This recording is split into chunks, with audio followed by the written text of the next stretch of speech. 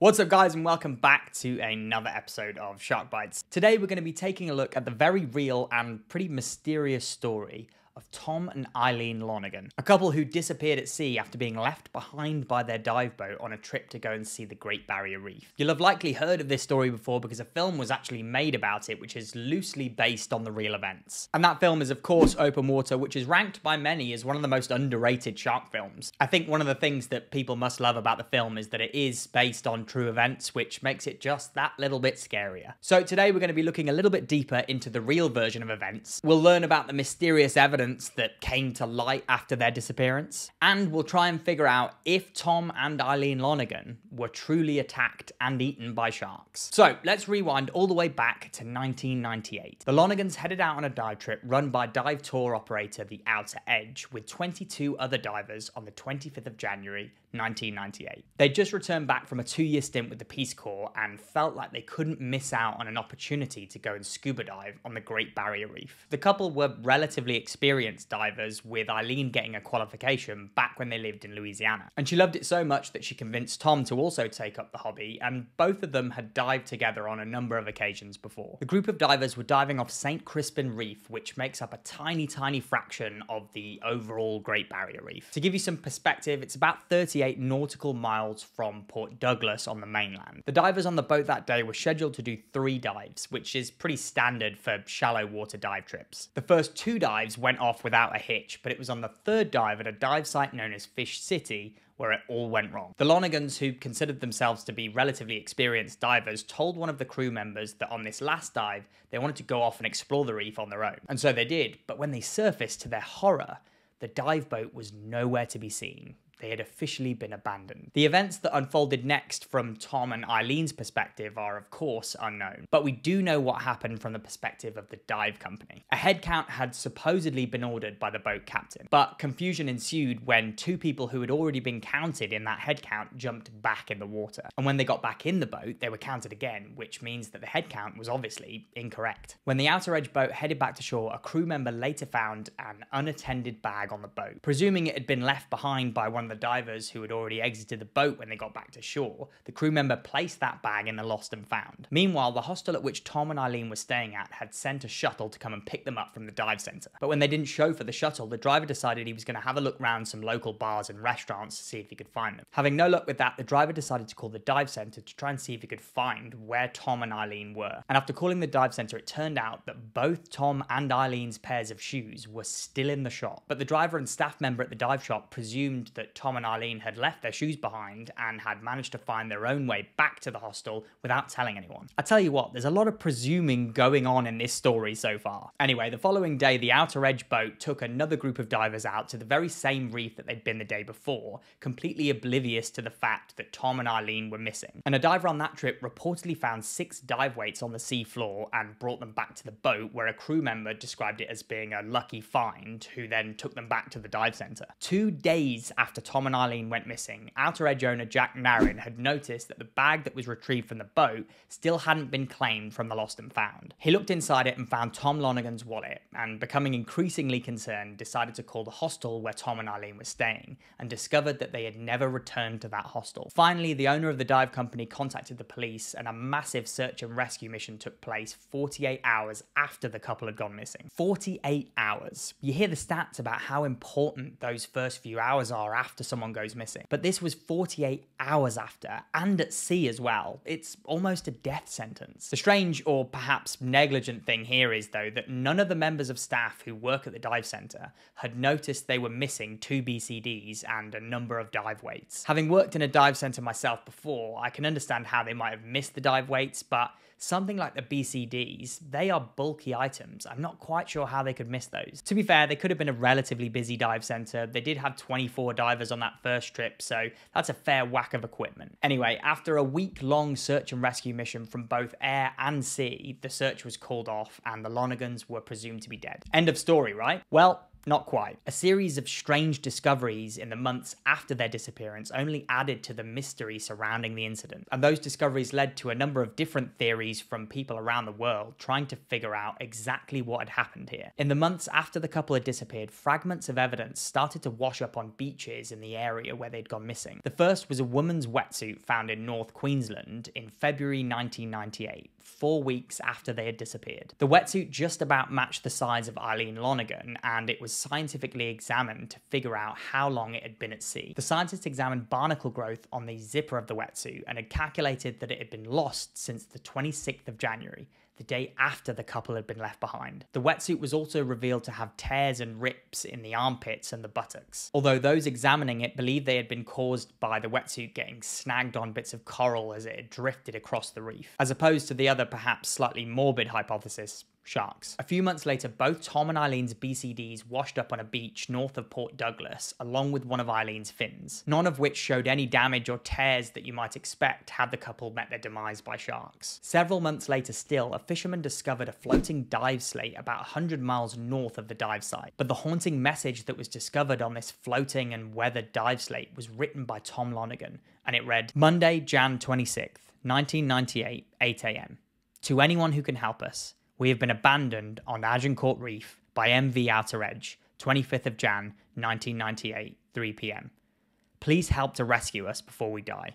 Help. Other strange discoveries at the time include passages from Tom and Eileen's private diaries, of which some of the entries led people to believe that the Lonergans had intentionally gone missing and had in fact made a suicide pact. Both were revealed to be unhappy in their lives and in their marriage. Eileen showed that she felt too intertwined with her husband, who had developed an expiration wish, and Tom's diary backed this up with a passage stating, like a student who has finished an exam, I feel that my life is complete and I'm ready to die. Although slightly disconcerting, the families of the Lonergans maintain that these excerpts from the diaries were taken out of context. And considering the dive slate was found with a clear help message, it does suggest that they didn't stay behind by their own choice. Another strange story surfaced a few months later though, which led some people to develop theories that Tom and Eileen hadn't had a suicide pact, but they had instead faked their own deaths. Another boat captain came forward to the police during their investigation, claiming that he had visited the dive site where Tom and Eileen had gone missing the following day with his own group of divers. According to his story, the head count before his boat returned to shore came out 2 more than when it had left port. The divers on his boat that day were all Italian, and of course were speaking Italian, but the captain claimed that on that day, he also heard American voices amongst the Italian voices. This story of course led some to believe that the 2 additional heads that were counted on that boat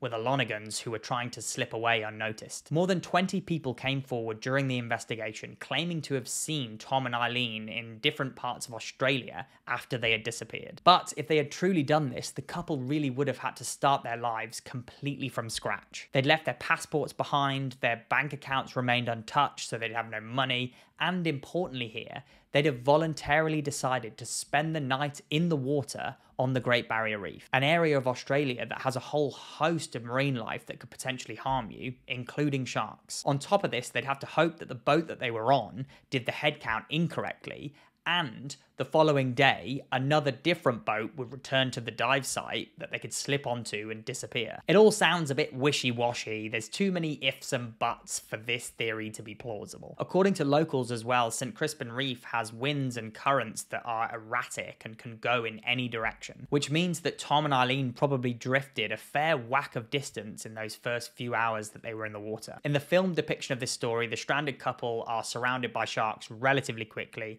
They get a few test bites before eventually succumbing to the sharks. I know, spoiler alert. But the question remains, is this actually what happened to Tom and Eileen? Were they killed by sharks? And to answer it, we've got to have a look at the location and the available evidence. St. Crispin Reef sits towards the northern middle section of the Great Barrier Reef in Australia. The waters up there are pretty wild. I've snorkeled and dived them before. And January, the month in which Tom and Eileen disappeared, would have been the height of summer for Australia, and the waters up there would have been pretty warm. This takes out great white sharks sharks for sure, who have only been occasionally seen on the southern end of the Great Barrier Reef. But those water temperatures are perfect for tiger sharks and bull sharks. Port Douglas, which is where the boat departed from, has seen shark attacks in the past, most notably on spearfishers, one in 2004 and another one in 2014. So it wouldn't be unheard of in the region for sharks to bite people. But we now need to come back to the evidence that we have available to us. Tom and Eileen's scuba gear, including their BCDs, their oxygen tanks, and one of Eileen's fins were all recovered,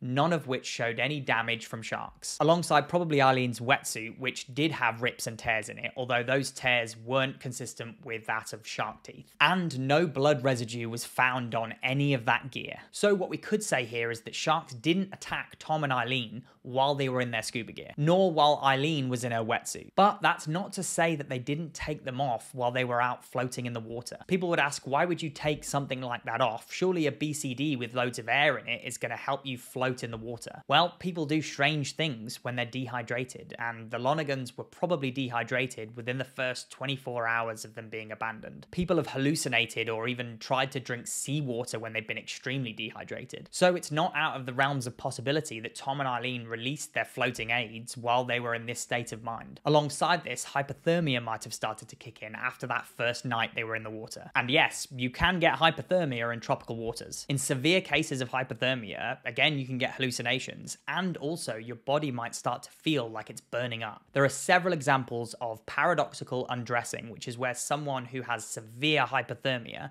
starts to take off all their clothes because they think they're getting too hot. And it's this fact which could have led at least Eileen to take off her wetsuit, which would then go on to wash up on a beach a few weeks or months later. It's of course impossible to know exactly what happened to the Lonergans after they were left behind by the boat, but I think there's always a chance that they were attacked and perhaps eaten by an opportunistic shark species like a tiger shark. Whether they had succumbed to the elements before this had happened, we'll never know. But the fact their bodies were never recovered leads me to believe that at some point in the days after they went missing, sharks were involved. Tiger sharks in particular are opportunistic shark species and will eat literally anything they can to survive. And if you were to ask me, yes, I do think the Lonergans eventually were consumed by a shark or multiple sharks. The sad reality here though is that after Tom and Eileen had surfaced and realized the boat was gone, they were only about 2 to 3 kilometers away from 3 pontoons that were used by the dive boats that visited that site to tie up and wait while the divers were in the water. If they could have got to those pontoons, they likely would have survived at least till the following day. But at water level, even on a calm day, something like that would have been so hard to spot. It's easy to see something like that when you're stood on the deck of a boat, but when you're just above the surface of the water, it's almost impossible. And they only had about 5 hours of daylight left on that first day to be able to get to those pontoons, because by the time night fell, they would have drifted miles and miles away in the currents. It's a pretty tragic event all around, and one that probably could have been avoided had the dive company been a little bit more competent. The owner of that dive company was tried for manslaughter, but was acquitted by the jury, although he was again tried in the Australian civil courts where he pled guilty to negligence. And the court fees and the fines from this case led to him having to close down Outer Edge as a tourism operator. But the events did lead to some positive changes in the Australian dive industry, with some stricter rules being put in place on how they operate, and importantly, how dive companies do their headcounts. So what do you guys think happened to the Lonergans then? Was it sharks that were responsible? Or are you a firm believer of one of those other wild theories? Let me know in the comments. At some point in the future, hopefully this season, I'll be doing a movie commentary right here on Shark Bytes all about open water. So as and when I do, I'll make sure that it crops up on the end screen somewhere around here in the next 10 seconds or so. Please do give it a watch. But for now, if you enjoyed this video, hit that like button below. It's really, really appreciated by me. Make sure you subscribe to the Shark Bytes channel by clicking that big red subscribe button, and make sure your notifications bell is turned on, and that way you can make sure you stay up to date with all of our latest videos. Until then, see you next time.